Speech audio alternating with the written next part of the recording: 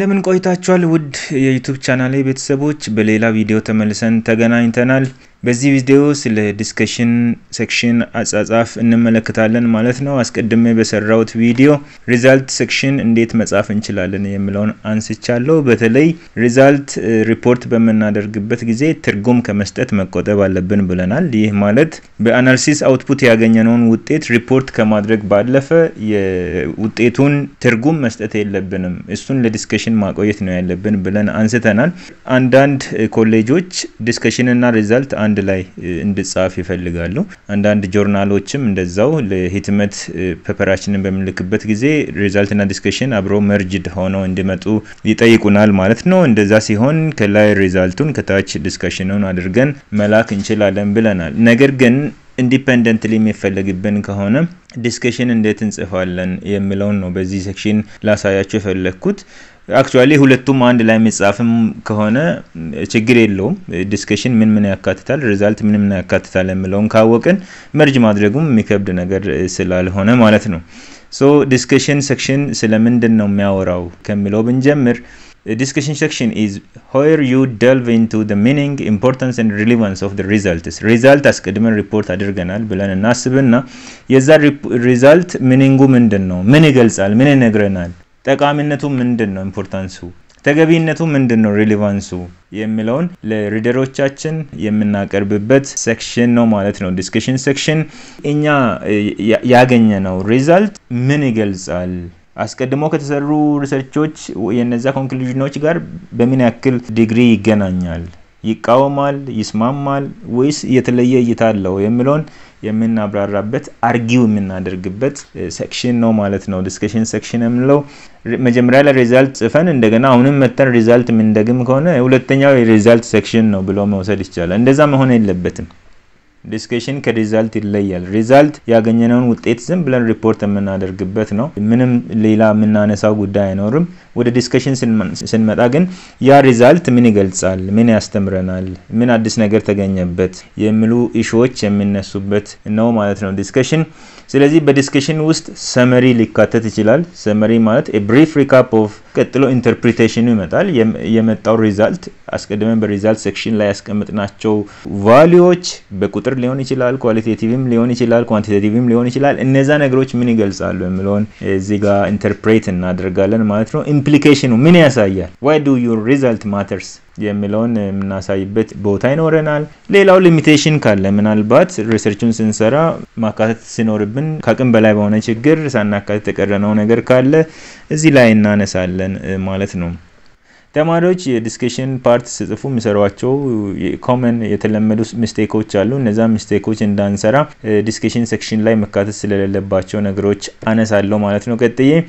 አንደኛው don't introduce new results you should only discuss the data that you have already reported in your result section አንዳንድ ጊዜ ዲስከሽን ነው ወይስ ሪዛልት ነው ብለን ለመለየት እስከቸግረን ድረስ ሪዛልቱ እንደገና እየመጣ ይቀመጣል ማለት እንደዛ መሆን የለበትም result section ሳይሆን ይሄ discussion section ነው result sectionን already resultun report አድርገናል ያደረግነውን result ደግሞ እዚህ ኢንተርፕሬት የምናደርግበት ቦታ ነው እንጂ result የምንደግምበት ቦታ አይደለም ሌላው don't make inflated claims ትንሽ ውጤት አግኝተን ብዙ ኢንተርፕሬት ማድረግ የለብንም over interpretation ይባላል እሱ ይሄ ማለት ዳታችን ሰፖርት ያላደረገውን ያክል ማስጮህ ማለት ነው እና ያገኘናትን ነገር ብቻ ኢንተርፕሬት ማድረግ ነው እንጂ የኛ ዳታ ያልገለጸውን ያክል ኦቨር ኢንተርፕሬት አድርገን ይሄ ነገር ይሄን ይገልጻል ብለን የማይገናኙ ነገሮችን ከፍ ማድረግ የለብንም አንዳንድ ጊዜ ለሪሰርቻችን ክብደት መስጠት ፈልገን አካብደን የምንገልጸው ነገር ይኖራል እንደዛ መሆን የለበትም ሌላኛው don't undermine your research እነዚህ ሁለት ኤክስትሪሞች ናቸው ኢንፍሌት ማድረግም ችግር ነው አንደርማይን ማድረግም ችግር ነው undermine ማድረግ ማለት እኛ ያገኘነው ሪዛልት እሱን የማይመጥን ዝቅ ያለ ኢንተርፕሪቴሽን መስጠት ማለት ነው so the discussion of limitations should aim to strengthen your credibility not emphasize weakness or failures ብዙ ጊዜ undermining research ሊመጣ የሚችለው መቼ ነው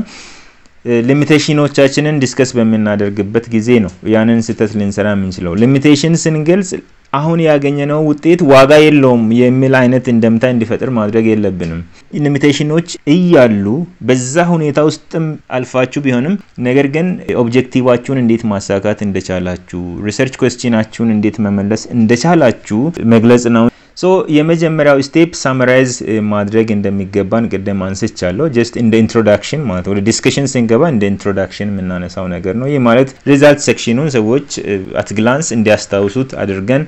ሰፋ ወዳለው ዲስከሽን እንድንገባበት ለማድረግ ያክል ነው ብዙ ጊዜ ከአንድ ፓራግራፍ ባይበልጥ ይመረጣል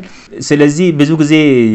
ያለውን ነገር ስናብራራ ምን ተጠቀማቸው የመነሻ ሴንተንሶች አሉ like the result indicate that እያልን እናስቀምጣለን the study demonstrates a correlation between this and that ብለን ልናስቀምጥ እንችላለን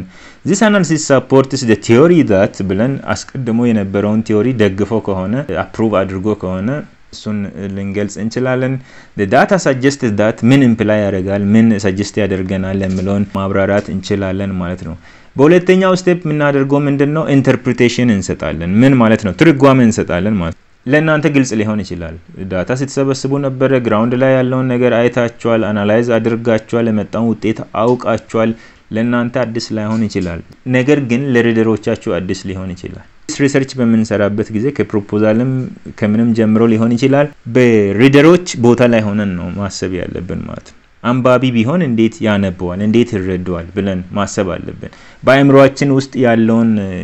ኤግዚስቲንግ ኖሌጅ ብቻ ያሰብን ምንጽፍ ከሆነ ሪደሮቻችን ደግሞ ያ ተመሳሳይ ሆነ ኤግዚስቲንግ ኖሌጅ የላቸው ማለትም ስለኛ ሪሰርች የሚያውቁት ነገር የለም ስለዚህ በአንባቢ ቦታ ሆኖ መጻፍ ኦልዌስ ነገሮችን ግልጽ አድርገን እንድናዘጋጅ ይረዳናል ማለት ነው ከዚህ በፊት የነበሩ ቲዮሪዎች አሉ ምን ያክሉ ይገናኛል ምን ያክሉ ይቃረናል ለምን ተቃረነ የትኛው የተሻለ ነው የሚሉ ነገሮችን እናነሳበት ያልተጠበቁ ውጤቶች መተዋል ወይ አንዳንድ ጊዜ ያልተጠበቁ ውጤቶች ይመጣሉ ለምሳሌ የእጅ ንጽህናና የትምህርት ሁኔታ ብለን ሰርተን ሊሆን ይችላል ከዛ all of a sudden የመጣው ውጤት የተማሩ ሰዎች እጃቸውን አይታጠቡም የሚል ሊሆን ይችላል I'm raising example ይሄ ሰርፕራይዚንግ ነው ይሄ ማለት የተማሩ ሰዎች እጃቸውን በመታጠብ ይታወቃሉ በሚለው ኮመን አንደርስታንዲንግ ወይም አስቀድሞ በነበረው እንትን ተውጠን እኛ ያገኘነውን ውጤት መዋሸት ወይም ደግሞ የተማሩ ሰዎች እጃቸውን ይታጠባሉ የሚለው ውጤት እንዲመጣ ዳታችንን ኩክ ማድረግ ሳይሆን የመጣው ውጤት unexpected result ነው ነገር ግን ያን የመጣውን እንዴት ማሳመን እንዳለብን ማሰብ ነው ያለብን እንዴት አርጊው እናደርጋለን ይህ ሊሆን ለምን ቻለ ሌሎች ምክንያቶች ምንድናቸው የተማሩ ሰዎች እጃቸውን እንዳይታጠቡ ያለ መታጠብ ቴንደንሲ እንድታይባቸው ያደረገው ነገር ምንድነው የሚለው ላይ ነው እንጂ መስራት ያለብን የግድ ውጤታችን ከድሮ ቲዮሪ ጋር እንዲገናኝ መጠምዘዝ የለብንም አሁንም የሴንተንስ ስታርተሮች አሉልን እዚህ ጋር ከዚህ በፊት ከነበሩት ቲዮሪዎች ጋር አያይዘን ነገሮችን ስናስረዳ ማለት ነው ለምሳሌ in line with the hypothesis of somebody ብለን ለናነሳ እንችላለን ተቃርኖ ካለ ደግሞ contrary to the hypothesized association of xy ምናምን ብለን ልናስቀምጥ እንችላለን the results contradict the claims of Smith researcher ነው Smith 2022 ጋር ከተቀመጠው ጋር በዚህ ደረጃ contradict ያደርጋል ይጣረሳል ምናምን ማለት እንችላለን the results might suggest that x however based on the findings of similar studies a more plausible explanation is why ምናምን ብለን ተቃርኖውን ማብራራት እንችላለን ማለት ነው በሶስተኛ ስቴፕ ምናደርገው ምንድነው discuss the implication ነው ምን ማለት ነው ምን ይገልጻል ምን ያሳያል የሚለውን አሁን ትርጓሜውን ሳይሆን ኢምፕሊኬሽኑን ነው ምን ያሳየናል ይህን ስናደርግ በተለይ ራሳችንን መጠየቅ ያለብን ጥያቄዎች አሉ አንደኛው do your results support or challenge existing theories የነበረውን ነባር ቲዮሪ ይገዳደራል ወይስ ይደግፋል ምን አዲስ መረጃ ይጨምራል ምን አዲስ ኢንፎርሜሽን ተገኘበት ከዚህ ሪዛልት ቻሌንጅ የሚያደርግ ሆነ በምን ቻሌንጅ አደረገ ምንድነው ኢምፕሊኬሽኑ የሚለውን በደንብ ሰፋ አድርገን ማብራራት ይተበቅብናል ማለት ነው ሴንተንስ ስታርተሮችን መጠቀም እንችላለን like this result build on existing evidence of ብለን ማንሳት እንችላለን በዚህ ቲዮሪ ላይ ይመሰረታል ባለፈው በሰራውት ቪዲዮ ላይ theoretical framework እንዴት ማዘጋጀት እንዳለብን አስቀምጫለሁና ከዛ theoretical framework ጋር መሄድ አለመሄዱን ምን ያክል build እሱ ላይ የተገነባ መሆኑን የምናሳይበት ስቴጅ ነው ማለት ነው ስለዚህ በዚህ ሪደሮቻችንን እናሳምናለን በዚህ አድቫይዘሮቻችን በዚህ የኢቫሉዌሽን ኮሚቴውን እናሳምናለን የተሻለ ውጤት ለማግኘት እንችላለን ማለት ነው ወይም ደግሞ ለጆርናል የላክን ከሆነ ለህትመት ወረቀታችን እንዳይወድቅ ተቀባይነት እንዲያገኝ እንዲታተምልን ለማድረግ ይሄን ነገር መከተል ይሄን ፕሪንሲፕል መከተል የግድ አስፈላጊ ነው ማለት ነው አራተኛው ስቴፕ you have to acknowledge the limitations